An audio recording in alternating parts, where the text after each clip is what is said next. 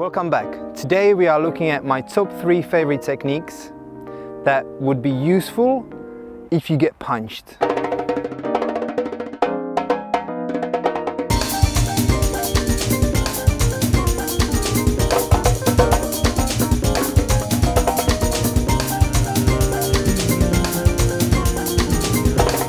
There are many different ways, many different techniques. Some of you will say, oh well, you know, if the guy is trained, he's gonna punch a certain way and stuff like that. Cool. Don't forget that the other person doesn't know what you're gonna do. So my 3 favorite techniques will be Tenchinagi, Hijishimi and Kotsugeshi. And I'm gonna show you how to get them done really fast if you really get punched and even if they move in.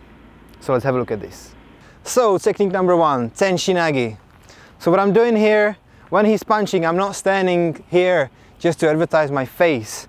I'm moving as we taught. So I have to move while protecting. And of course it's gonna be harder for him to punch me right now. So I'm in actually a really good place. I'm here, I have the full contact. What I'm doing here is I'm circling my right hand around, creating a nice lock in here. Then I'm taking him out and down. So that's the principle of Tenchinagi here. So let's see it faster. That will go down.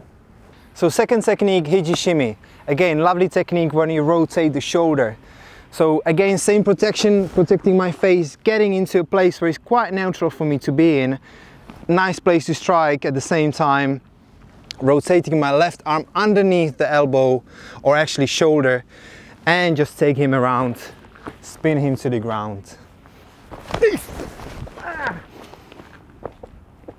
And the third technique, Kotsugeshi. Again, this is really nice way if you're just blocking from out and actually he's putting the arm back, which is, I'm in the best place to actually put my other hand on top of his and just twist this wrist down while moving my hip. So I get here and then, which will literally flip him over if I want to. So this is what it looks like in a full speed. We get here. You can see the power that you engage from the hip that goes forward. The wrist would probably not survive that.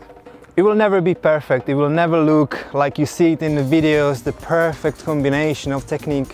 What counts is that you not standing in the same place, that you move into a safe zone where you can do the technique, where you can apply the nice atemi and just do the technique. So hopefully you enjoy this and we'll see you next week.